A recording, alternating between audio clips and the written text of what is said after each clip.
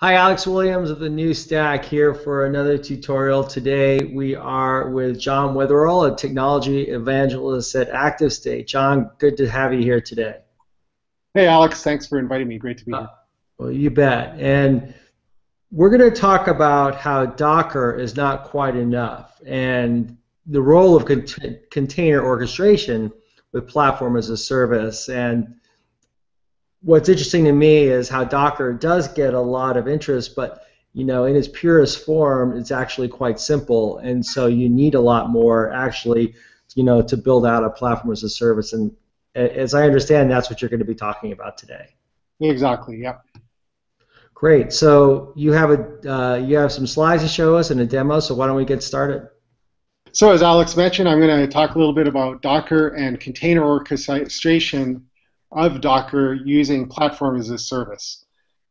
And just to get started, I'm from ActiveState. We're based in Vancouver. We've been around for about 17 years building language packs, really involved in open source. Recently, we've been heavily involved in our platform as a service based on Cloud Foundry called Staccato, and I'll be talking about that today a little bit. If you go to staccato.com, basically our website, I just went there here earlier. If you go to a website, you'll see a button here that says download our microcloud.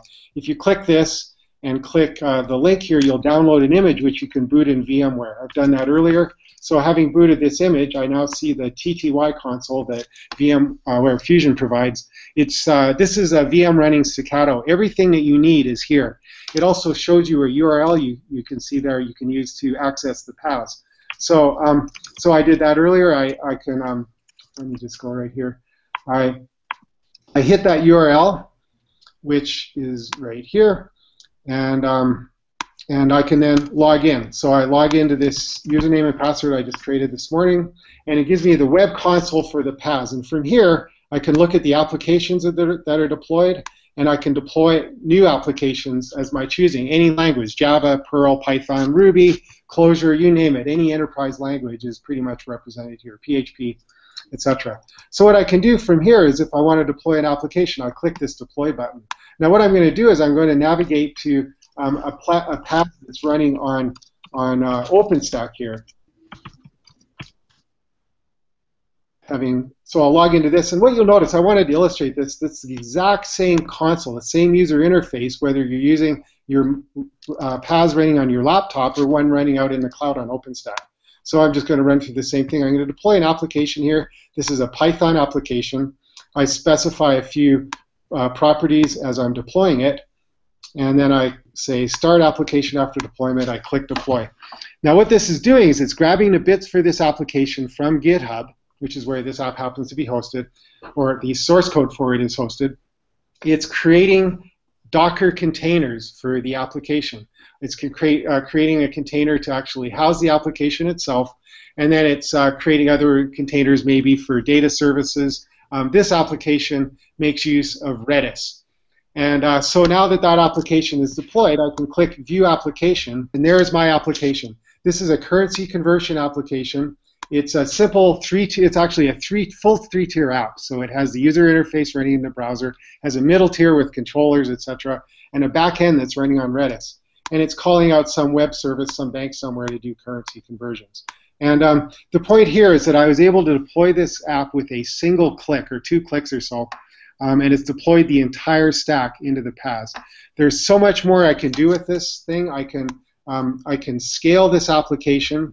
Instantly, I can click auto-scaling on, and then I can say, well, I want multiple instances of this application running using these sliders. And you'll see that the PaaS will automatically spawn up additional instances of this application to respond to load. Now, there's thousands of other things that I could show you. I often give 8-hour PaaS classes. So just for my clarification, is Staccato orchestrating then the containers automatically for the user? Yes, exactly. So Staccato is taking care of building the Docker containers that contain the applications and the services. It's taking care of managing them. When I asked to auto-scale my application, it automatically created 3 or 4 more containers instantly for me. So I didn't have to deal with all that myself.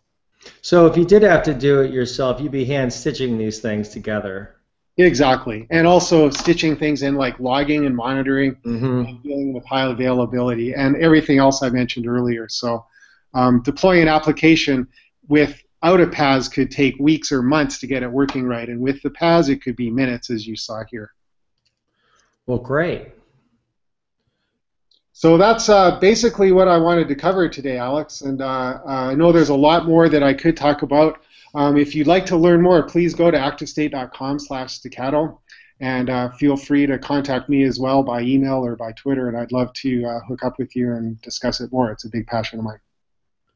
Well, John, thank you very much for taking the time to talk to us today about Docker and and how Staccato helps really the user get the most out of the Docker container. So thanks for your time. Great. Thanks, Alex. It's been a pleasure.